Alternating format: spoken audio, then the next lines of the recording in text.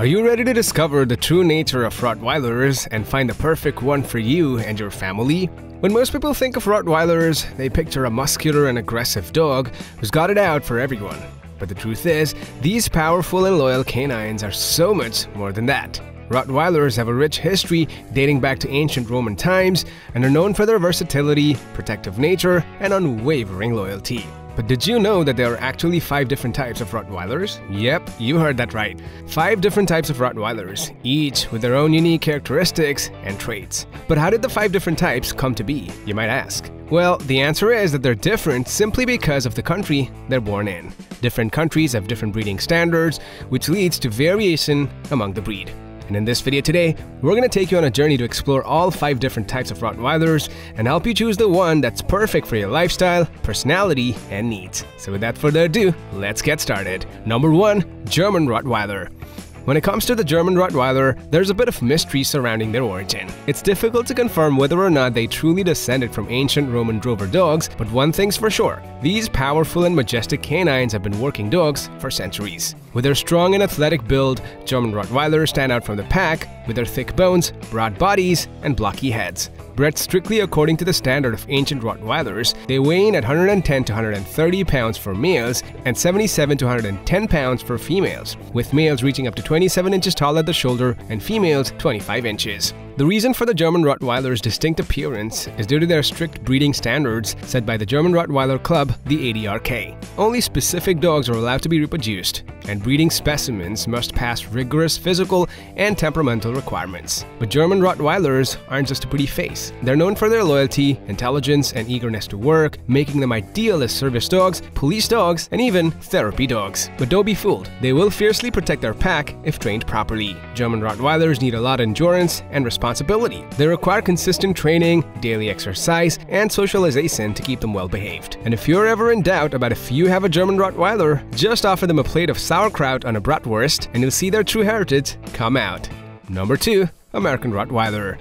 Are you searching for a dog that combines both beauty and brawn? Look no further than the American Rottweiler. These purebred dogs born and bred in the United States are known for their elegant and stunning appearance. But don't let that fool you. They also make great guard dogs. The American Kennel Club recognizes American Rottweilers as purebreds, which can sometimes lead to a slenderer build compared to their German counterparts. However, not all breeders prioritize the breed standard, leading to variations in appearance. Despite this, there are still reputable breeders that produce American Rottweilers worthy of the show ring, typically standing at 24 to 27 inches for males and 22 to 25 inches for females, and weighing in at 95 to 135 pounds for males and 80 to 100 pounds for females. These large dogs are powerful and muscular, with a black coat accented with rust markings and a docked tail. Not only do they make great protectors, but American Rottweilers are also known to be calm, brave, and playful at home with their families.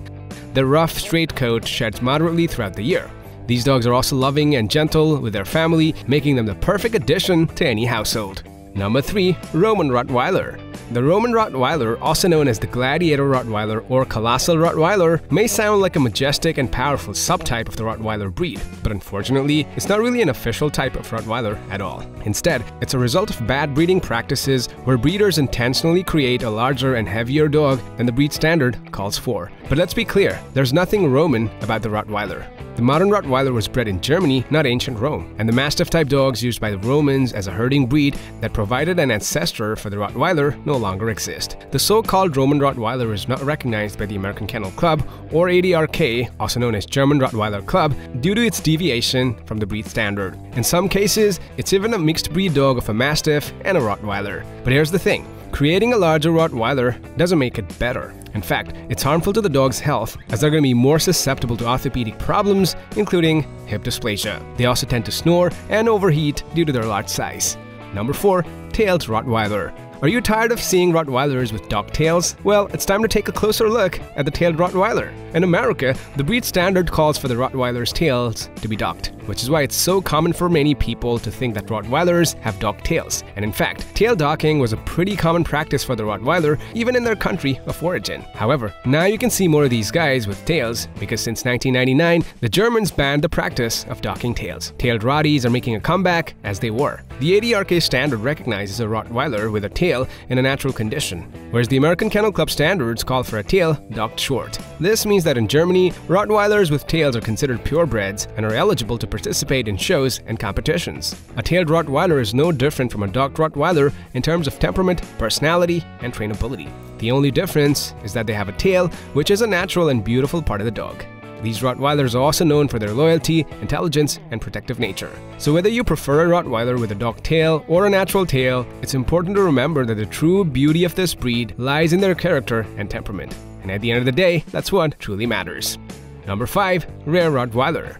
When it comes to Rottweilers, we're all familiar with the classic black and tan coat. But have you ever heard of a red Rottweiler, a blue Rottweiler, or even an albino Rottweiler? Well, these rare and unique variations of the breed may catch your eye when browsing through breeder websites or social media. But before you jump at the chance to own one of these rare dogs, you just gotta know that they are not true Rottweilers by standard. These variations are often the result of breeding with dogs of other breeds, and while they may be visually striking, they do not adhere to the standards set by organizations like the American Kennel Club or the ADRK. In fact, the AKC specifically states that Rottweilers should have a black and tan, black and rust, or a black and mahogany coat, with no other colors allowed. Another type of Rottweiler that is considered rare is the long-haired Rottie. With their lush, fluffy coats, they may be a sight to behold, but unfortunately, they're considered a disqualification according to the AKC breed standard. So if you're looking for a truly special Rottweiler, stick to the traditional breeds and choose one that fits your lifestyle and personality. With their versatility,